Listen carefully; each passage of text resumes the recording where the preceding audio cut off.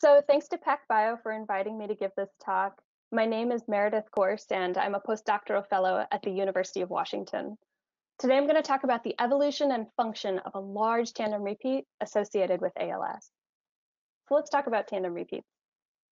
So over 40 tandem repeats are currently known to be involved in neurological disease. And the vast majority of these summarized here are short tandem repeats, or STRs. So these are repeats with a repeat unit of 6 or fewer base pairs. But with the advent of long-read sequencing technology, we've seen evidence for the role of much larger tandem repeats, or variable number tandem repeats, in neurological disease as well. So the two examples I'm showing you here were identified due to proximity to a GWAS signal, which they may account for. But we hypothesize that there are going to be a lot more of these really large tandem repeats involved in neurological disease. So we wanted to take a top-down approach to identify other candidates to study. So what I mean by that is we identified certain characteristics of other tandem repeats involved in neurological disease. For example, they were human-specific, intronic, non-mobile element insertions. And we developed a list of 20 VTTRs shown here on the y-axis. These are candidate VTTRs to look at. Now here, in this particular project, we were interested in amyotrophic lateral sclerosis, or ALS. This is a rapidly progressive and uniformly fatal motor neuron disease. So here what I'm showing you are the links of these VTTRs in the ANSWER ALS dataset. And what you can see is that one VTTR in particular was particularly variable. So variability in size and length was one of the characteristics we were most interested in. So we zoomed in on this VTTR a little closer. So this VTTR lives in the final intron of a gene called WDR7, which incidentally, this gene also encodes a protein involved in synaptic transmission.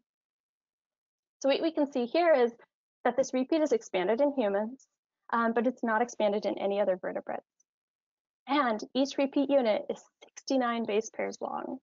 So this is the largest repeat expansion in terms of repeat unit size that has been characterized in this way. So we wanted to know, is this repeat more expanded in cases of sporadic ALS? And we found that it was. So first, looking in short-read whole genome sequencing data sets, we found that on average, so for example, here I'm showing you sporadic ALS cases in a cohort from Quebec. On average, the length of this expansion is longer as compared to controls. And again, in the ANSWER ALS database as well, on average, this repeat is expanded longer in cases as compared to controls.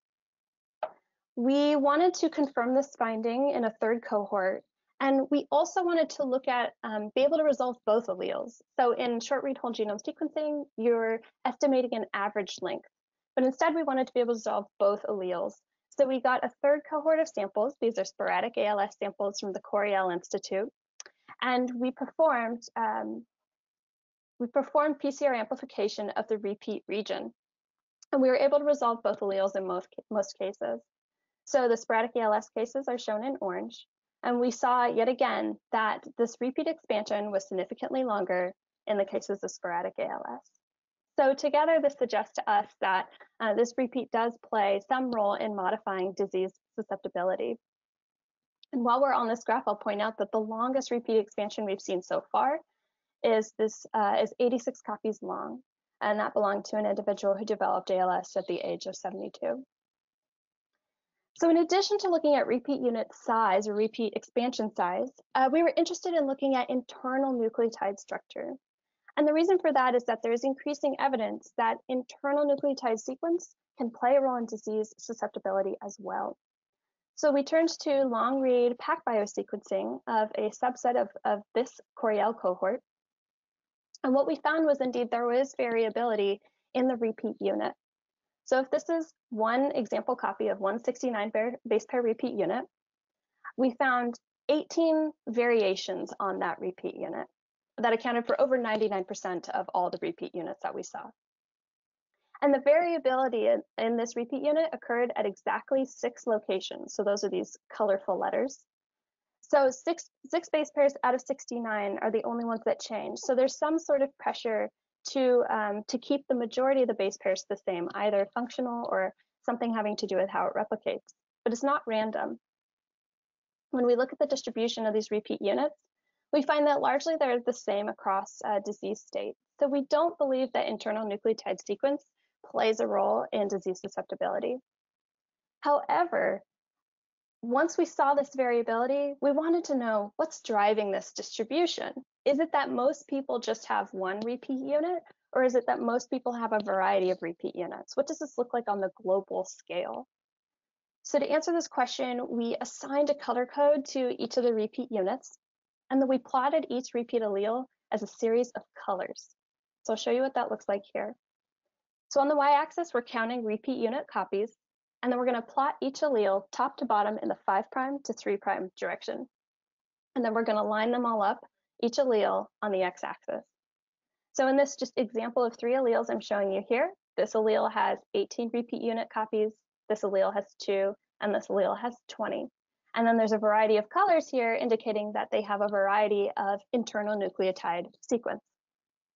So if we plot all of the repeats that we long-read sequenced, and there are about 260 alleles, some patterns immediately emerge. So for example, first we note that these alleles align far better to the 3' end than they do to the 5' end. So there's more variability on the 5' end, suggesting that this repeat expands in the 3' to 5' direction. We also note this kind of clustering of different patterns, and that indicates to us that some variation originated independently, kind of like haplogroups. We also see instances of duplication events, so instances where these kind of different stripes of color look like they've been copy and pasted. So we know that this repeat partially expands via duplication events. But overall, what we get is this sense of striping or stripiness. And what that is that you rarely see a block of all the same color. So you rarely see all the same internal nucleotide sequence, which is surprising to me.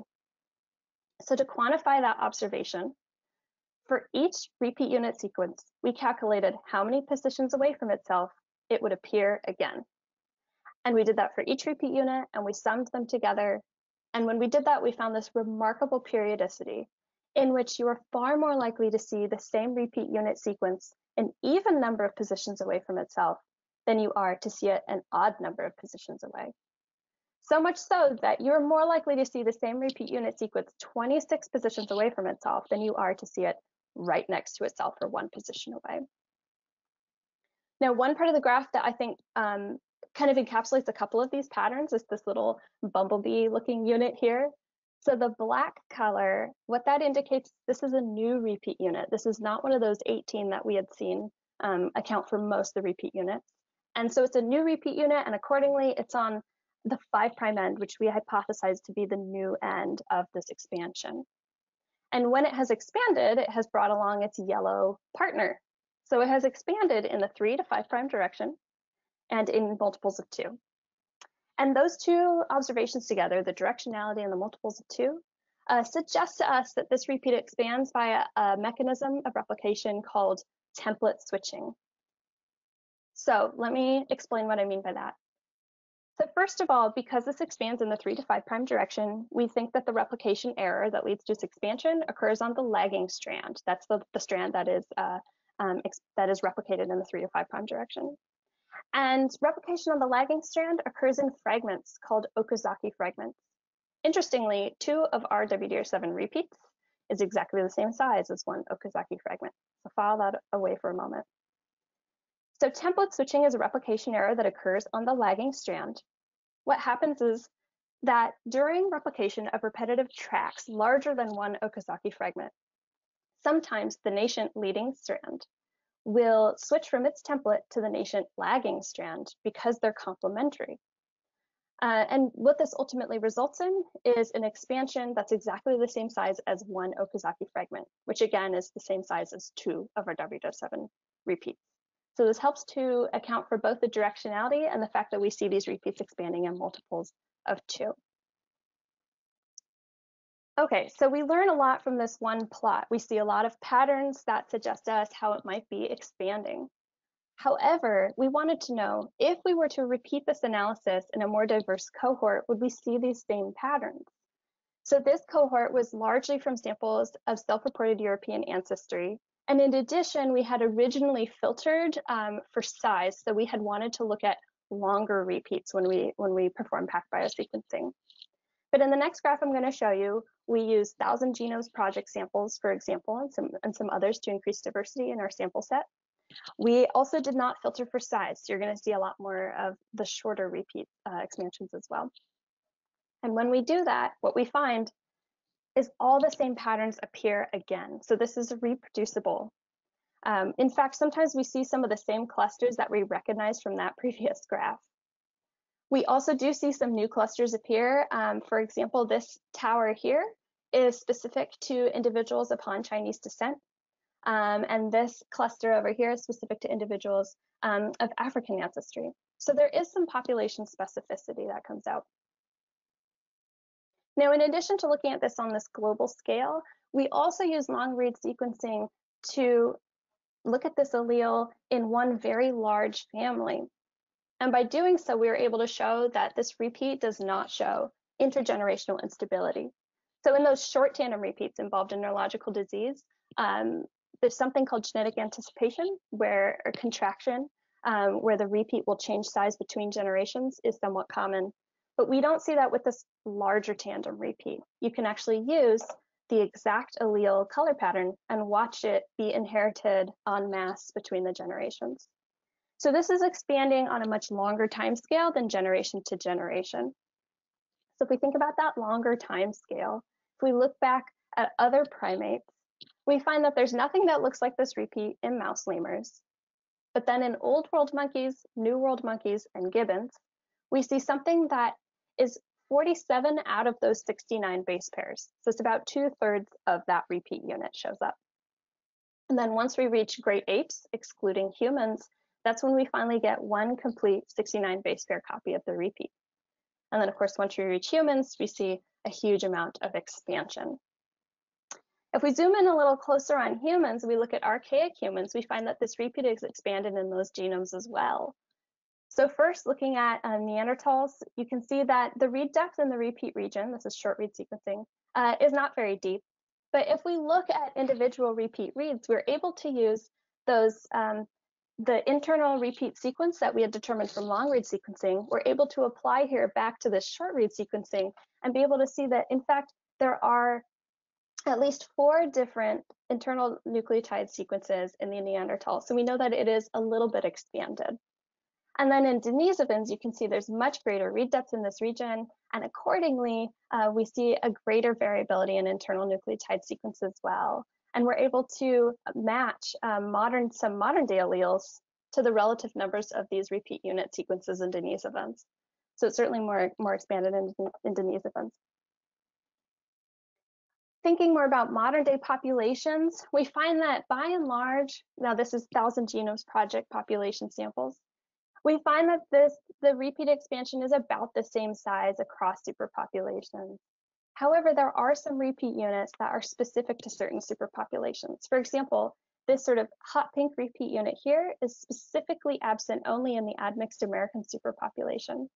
And then this sort of bright blue repeat unit is absent specifically in the East Asian superpopulation. So again, there's some population specificity. Finally, thinking a little bit about function, what is this repeat doing? That 69 base pair repeat unit is actually complementary. It forms this really stable hairpin structure that is reminiscent of a microRNA precursor. And in fact, we were able to use short read sequencing to show that with increasing repeat copy number, we see increasing number of microRNAs produced from this repeat. And so this repeat is able to produce microRNAs. In addition, this structure also has 3 different binding sites predicted to be associated with RNA binding proteins known to be involved in ALS. So FUS, TDP43, and HNRNPA1. So it may act to sequester these RNA binding proteins. Finally, we've also been able to show that the RNA from this repeat can form aggregates, and that happens in the cytoplasm. So here, with increasing repeat copy number, we see increasing number of these speckles, which indicate the presence of RNA aggregates, both in meth cells and in hex cells. And we've actually been able to recently show this in patient lymphoblasts as well, a more physiological model. It's brand new data. So let me conclude by summarizing what I've told you so far. So there's a human-specific 69 base pair repeat expansion in a gene called WDR7. And repeat copy number is modestly but significantly higher in cases of sporadic ALS, suggesting that it plays a role in modifying disease susceptibility. Long-read PacBio sequencing reveals this incredible internal nucleotide pattern, which itself reveals that this repeat expands via duplication events and by a mechanism like template switching or something similar. We also see evidence of some population specificity of this repeat. And finally, we have some ideas of its possible function. It can form microRNAs, it can aggregate, and it may sequester RNA-binding proteins involved in ALS. In the final moments, I just want to acknowledge my lab led by Paul Waldmanis, and a lot of the individuals, all of these individuals were co-authors on the paper describing this work. It was a true team effort, and these are some of our sources of funding and whole genome sequencing data. And thanks so much for listening.